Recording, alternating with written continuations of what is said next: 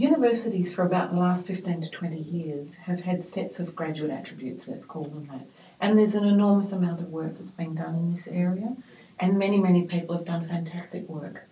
I guess it would be fair to say, though, and many of the scholars would say, that in the first 10, maybe, in the first 10 years or so, we universities had these lists.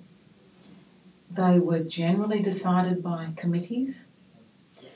Were they built into the curriculum? Were they hardwired so the student actually had to show evidence that they achieved them as learning outcomes? Probably not. They were probably more, these are the attributes you get by coming to my university, and how do you get them? Well, we weren't really sure. Although I'm sure many of them were actually gained.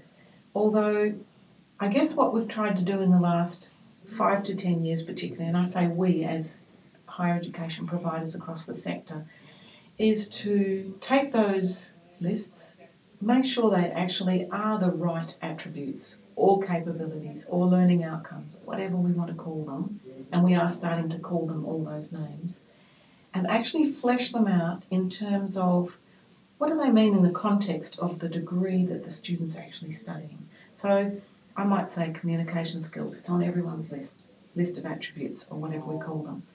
If I'm a pharmacy student, what does it mean for me to be able to communicate in the right ways, the most appropriate ways for my discipline, my career, and so on?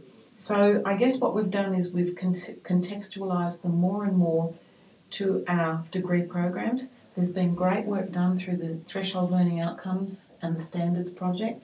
All the discipline groups have done a lot of work on this.